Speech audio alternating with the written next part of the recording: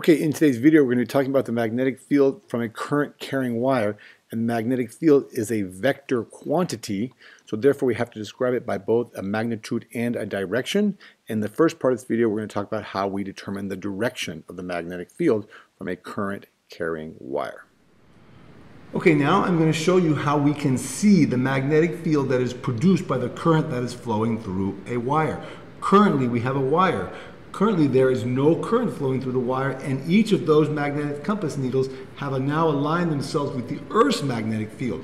But as soon as I close the switch, you will see that current starts to flow, and the current that is flowing through that wire produces a magnetic field, and the compass needles immediately react to that magnetic field, and they line themselves up with the magnetic field that is produced by the current that is flowing through the wire.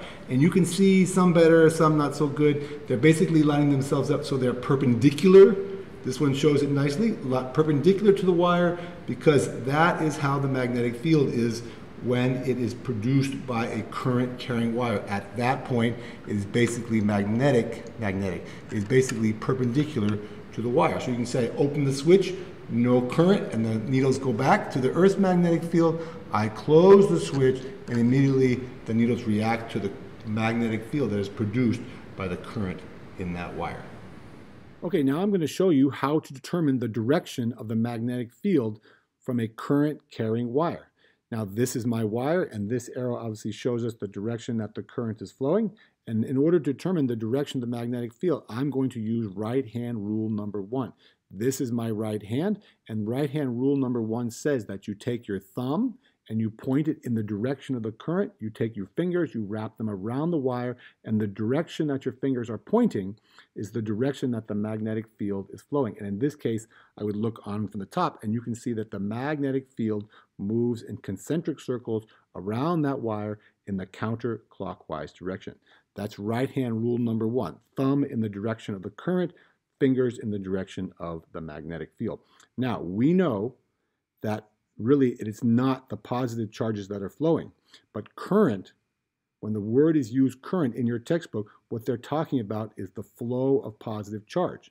Now we know that really it's the electrons that are moving through the wire, and if the positive charges flow in one direction, then the electrons must be flowing in the other direction. So I use my right-hand rule for the current, and you can see I get that the current is pointing up and the magnetic field is counterclockwise. But I should be able to get the same answer using the flow of the electrons. And in order to do that with the electrons, of course, I don't use my right hand, I use the opposite hand, which is my left hand.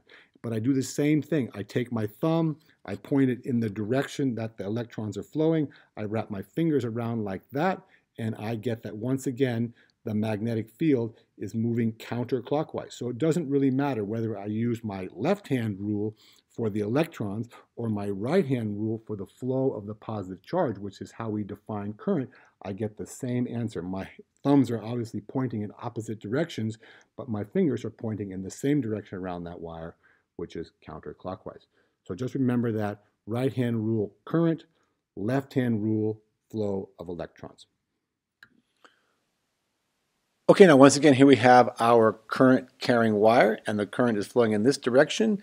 And if we want to think about which way the magnetic field would be moving for this current carrying wire, we would point our thumb on our right hand using right hand rule number 1, point our thumb up, and we would reach our hand kind of into the screen and wrap it around that wire, and you would see that the magnetic field would be flowing in concentric circles around that wire in the counterclockwise direction. And really there's a magnetic field all the way along the length of that wire, and the magnetic field is moving in concentric circles in that direction.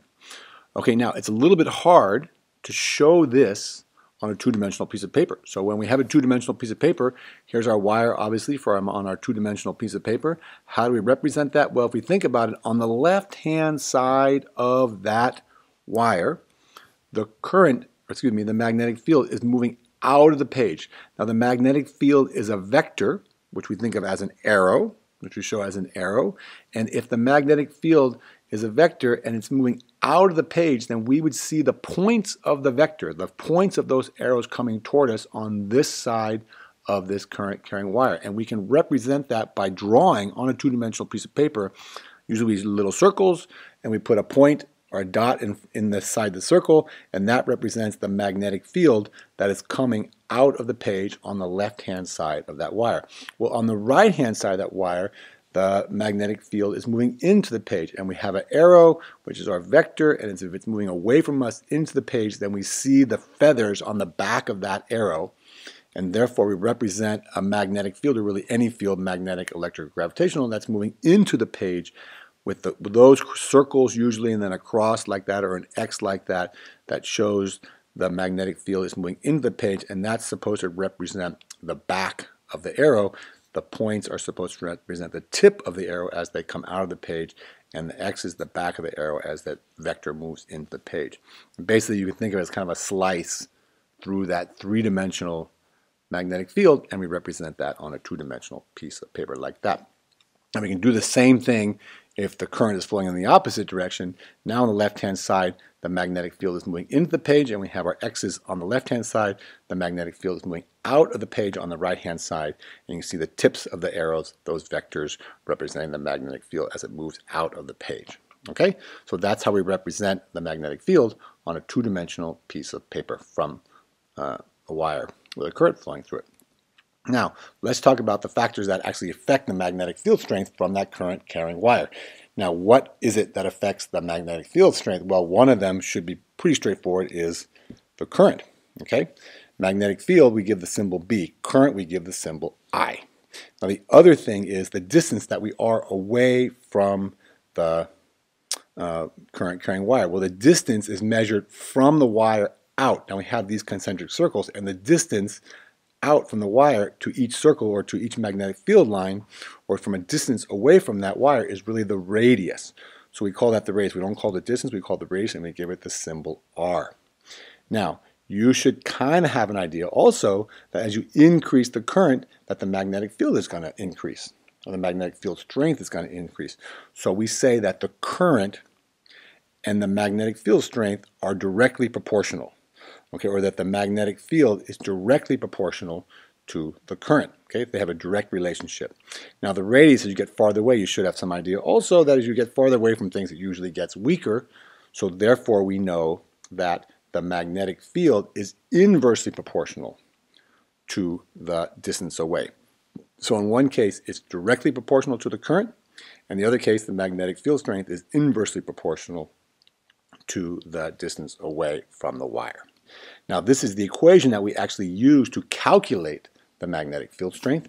And I'm going to go through the whole thing, each these things one at a time. First of all, we have B. B is the symbol we give for the magnetic field. And B, the magnetic field, is measured in Teslas, which we have the abbreviation T. Okay, now, mu zero. This is mu zero. It's a constant. It has the value 4 times pi, or 4 pi times 10 to the minus 7. And the units for the constant are Tesla meter ampere, or Tesla meter per ampere. Sometimes you'll see different units here, that's okay, but the value is always 4 pi times 10 to the minus 7. Okay, I is the current, all right, and the current is measured in amperes, and then we have 2 times pi times R, R being the distance away from the wire, and that has to be measured in meters. So the radius, which has the symbol R, is measured in meters. A lot of times on a problem, the distance will be given in centimeters, and you have to convert it to meters first. All right, so that's the equation, and of course now let's do a simple problem using that equation. We have that the magnetic field strength is once again equal to mu zero times I divided by 2 pi R. In this case, the current we'll say is half an ampere, 0.5 amperes. The radius is 10 centimeters, and here is our constant 4 pi times 10 to the minus 7. So simply we're just going to plug the values in. Now this is mu 0 times I, so I can move this to the top. So I wrote mu 0, 4 pi times 10 to the minus 7 on the top, times 0.5 amperes, divided by 2 times pi times 0.10 meters. Remember, you got to take 10 centimeters, convert it into meters, and when you do that and you do the math, you get that the magnetic field strength 10 centimeters away from a wire that has a current of 0.5 amperes is 1 times 10 to the minus 7 Teslas. Okay, So there you go. I hope you found that video helpful. There was a lot of information in that video. Please do all of the following 4 things. Subscribe to my channel, get all my excellent physics, chemistry, and math videos. Let's see, leave me a thumbs up for this video. Give me a nice positive comment in the comment section below. And don't forget, sharing is caring. Share this video with all of your friends. Show them how much you care. Thank you. We'll see you in the next video.